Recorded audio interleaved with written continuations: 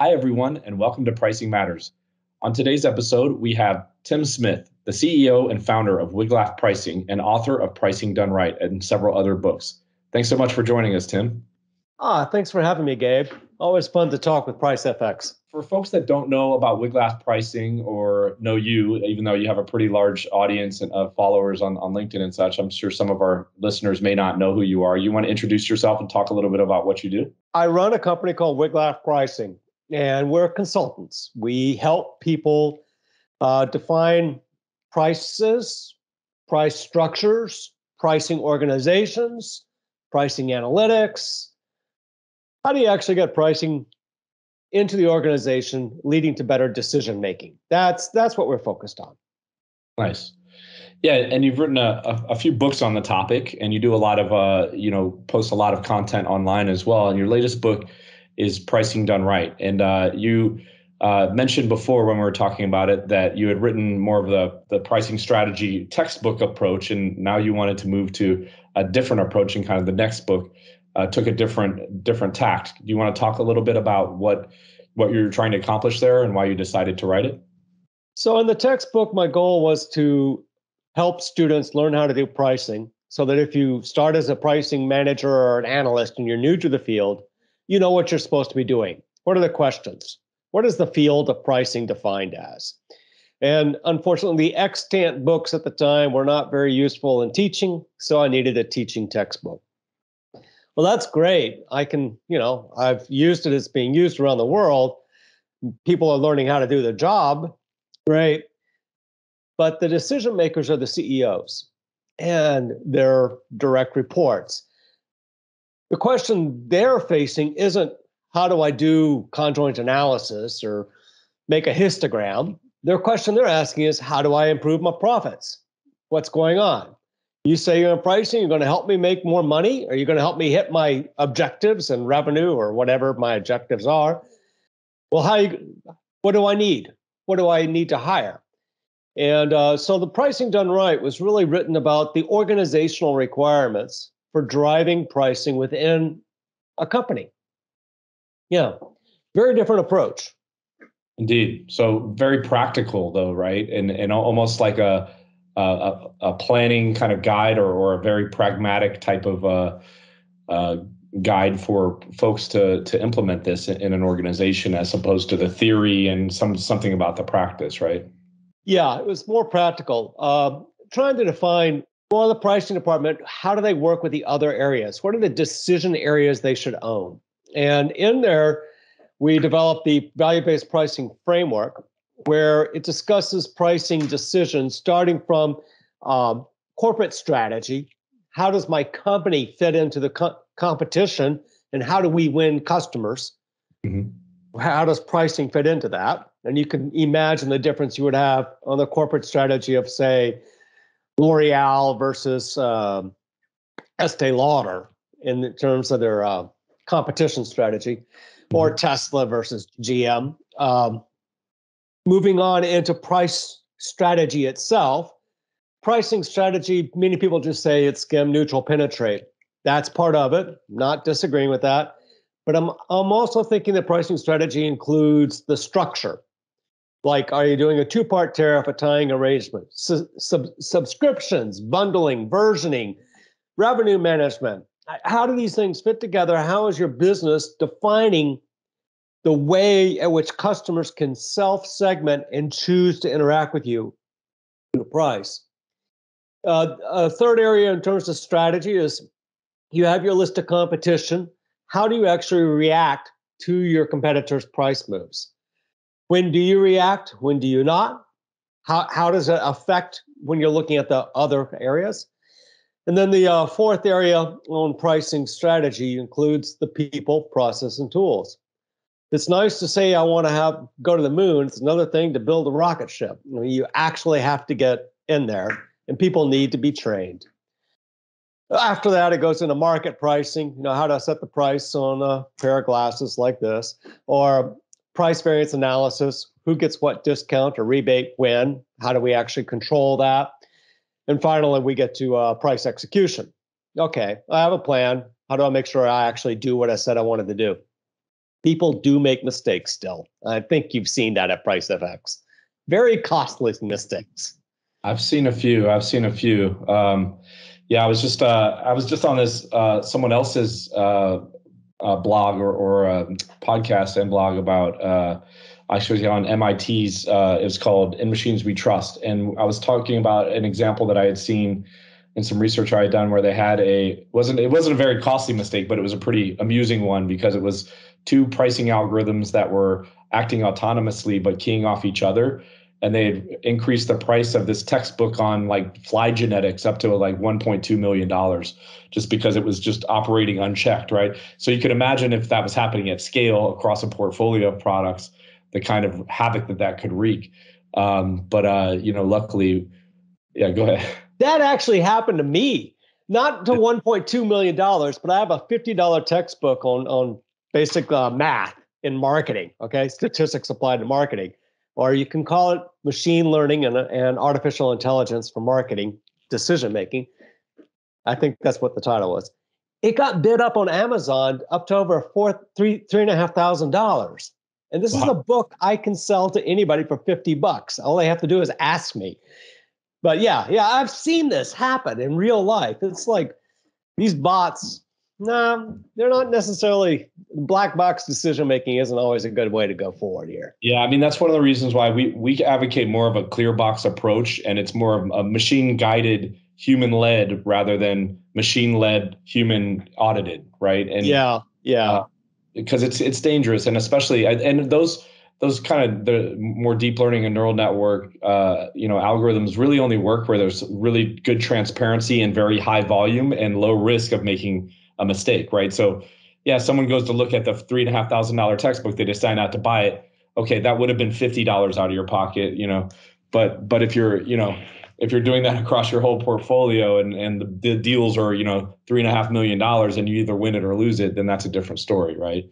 Yeah. So that's more of our customers fall into that where, and it's interesting though, because I think because of what people see with Uber and Amazon and Lyft and, airline pricing, they have this sense that AI for pricing is always that. It's always, some just black box, neural network that should be just spitting out a price.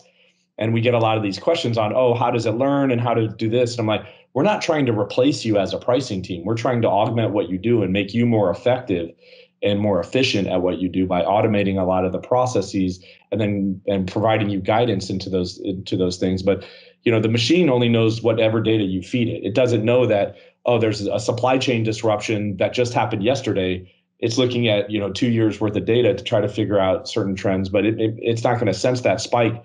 Or I've got a new competitor that's doing this to me as of last week, right?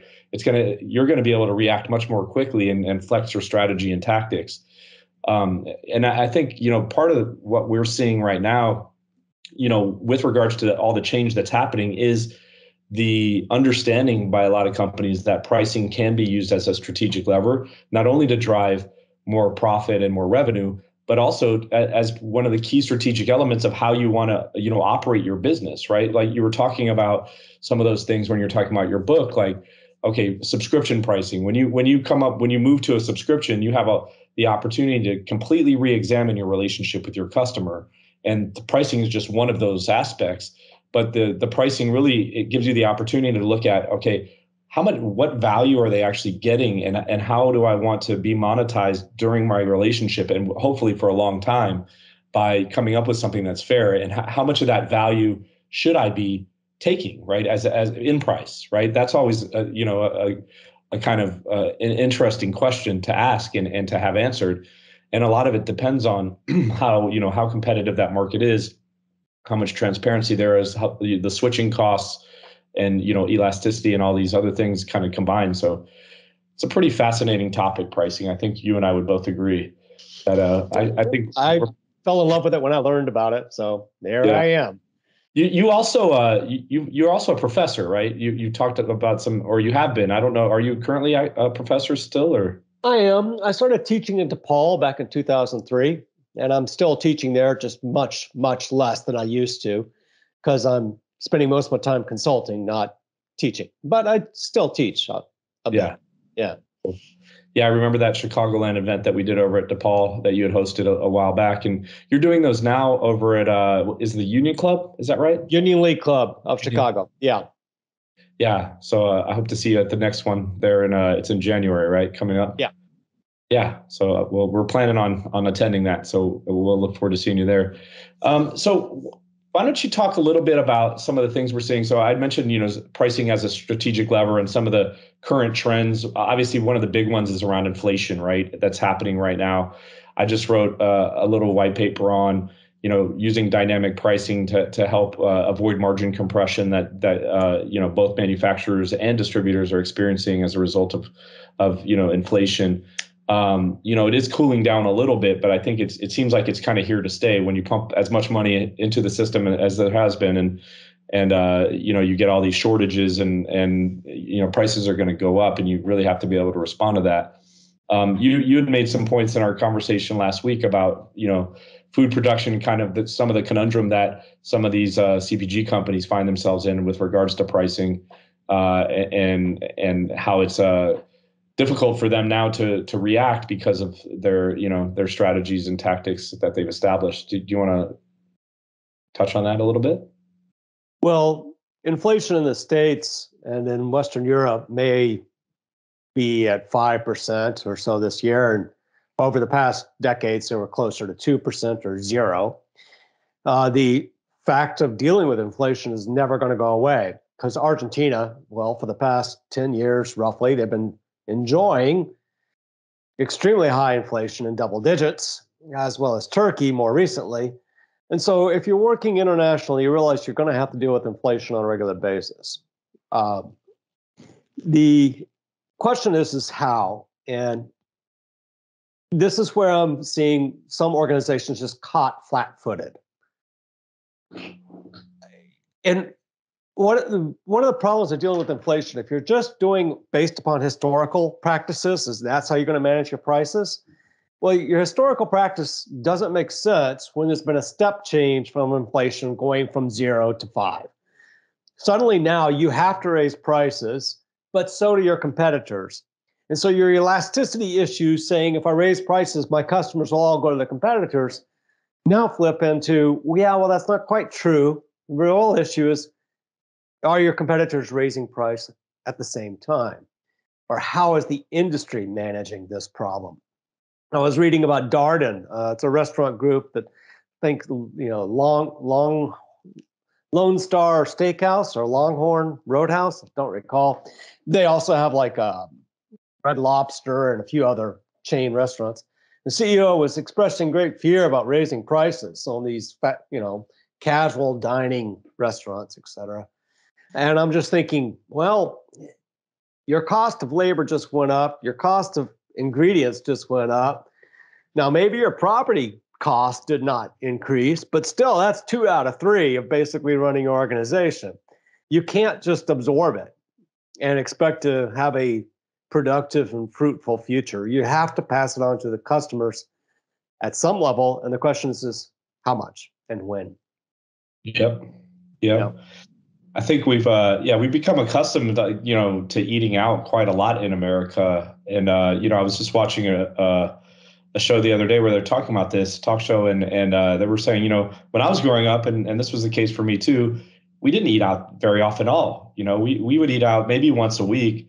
We'd go to Denny's, I think, on Sundays. That was about like the only regular time that we would eat out. But Denny's was what, $2 for a Grand Slam or whatever. It was almost cheaper than making it at home.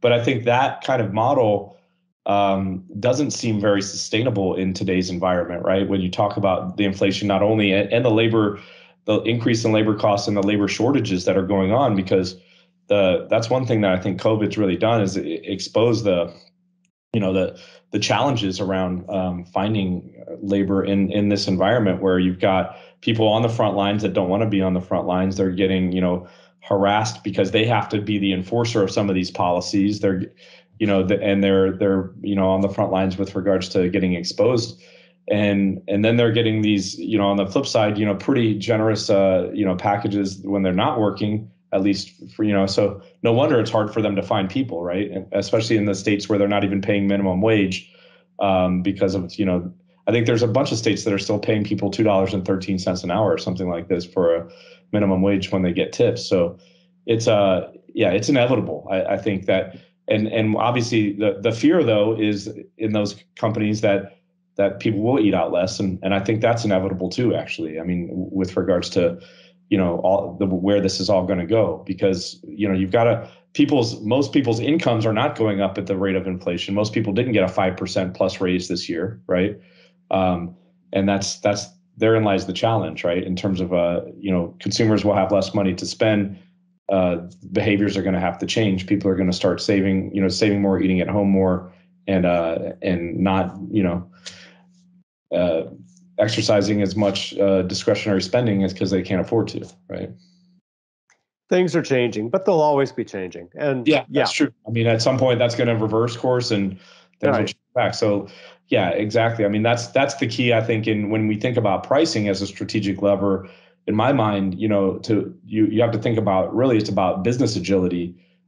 Is like how, because things are, before COVID happened, it was all about the trade and tariff wars and then the recession and at the beginning of COVID, and then we came back so quickly from it. It was like, obviously, that combined with the quantitative easing is what's driving a lot of the inflation. So, but yeah, at some point that's going to change, and then you're going to need to be able to be flexible in the other directions. So, and I think that's where some companies have been caught off guard.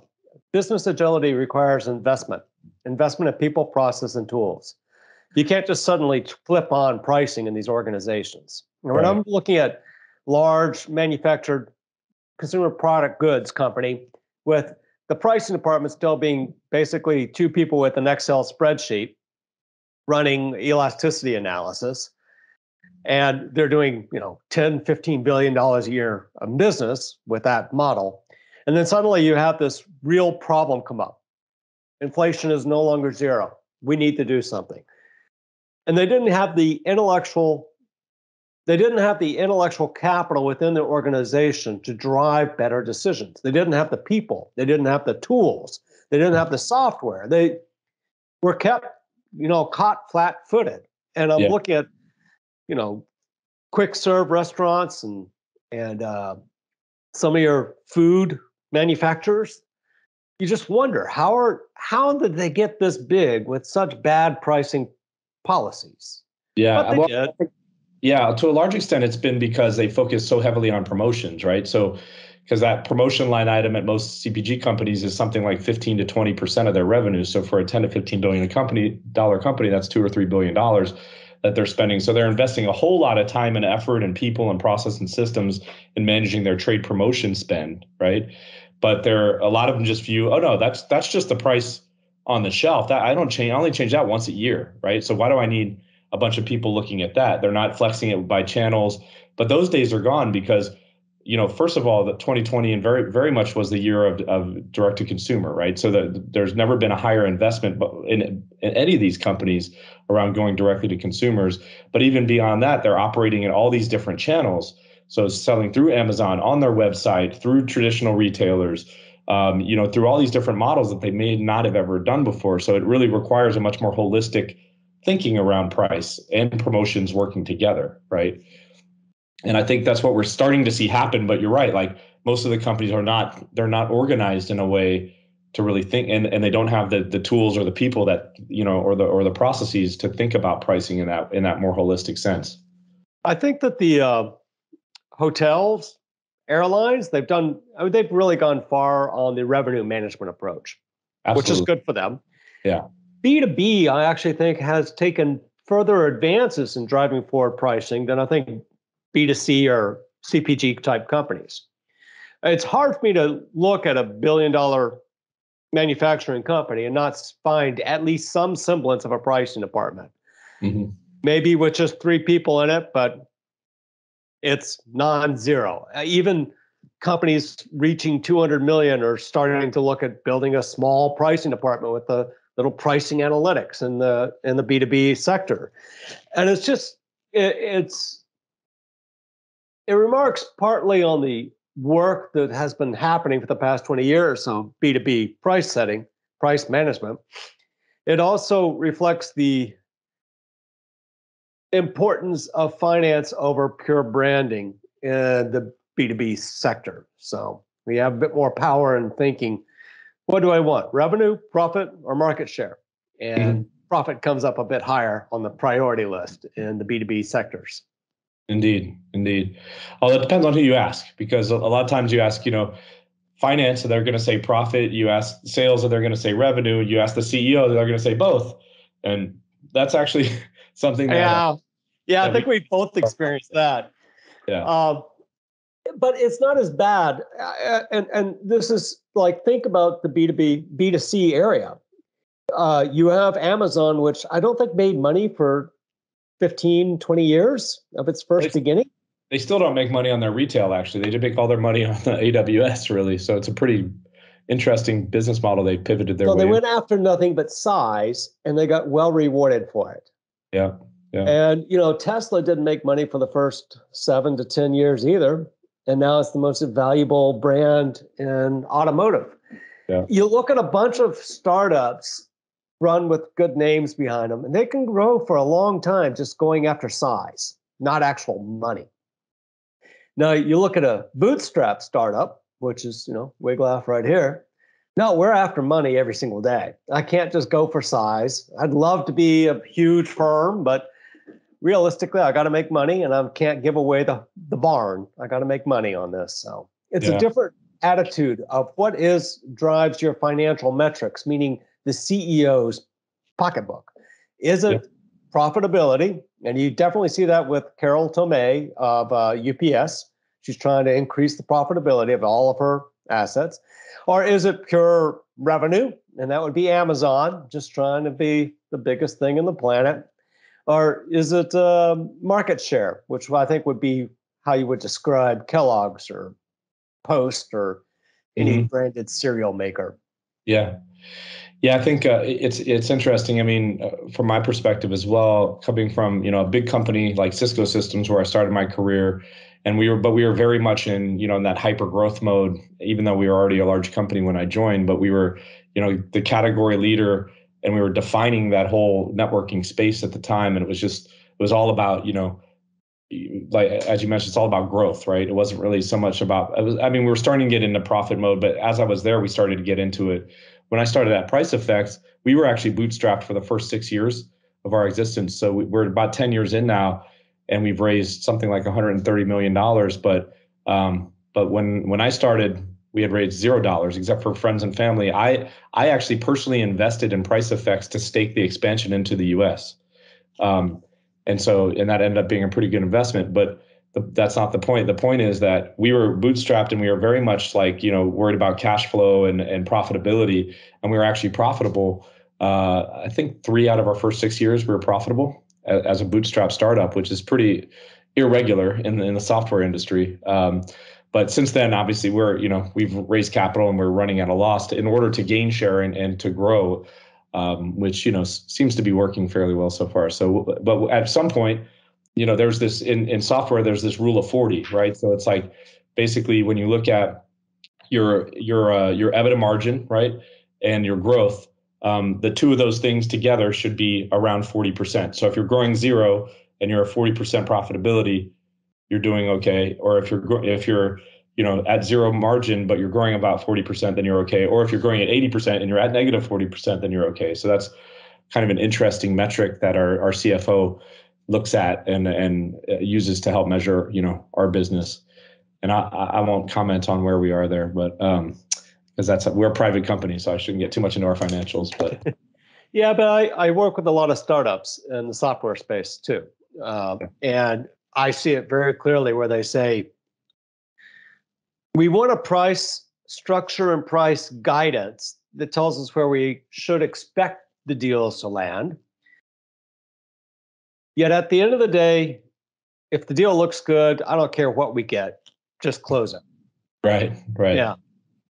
Yeah, I mean, we have two parts of our business. There's the subscription side, and then the implementation or services side. We care much more about profitability on the services side of the business, because that is, we kind of view that as a bit of a necessary evil in the way that, sorry if I'm offending anyone in our services organization, but I think that they realize we want to keep that as small as possible. One of the things that mistakes that some software companies in our space have made is over-invested on the services side of the business and become really reliant on that revenue. And when you do that, you actually start becoming more of a consulting organization from a culture perspective.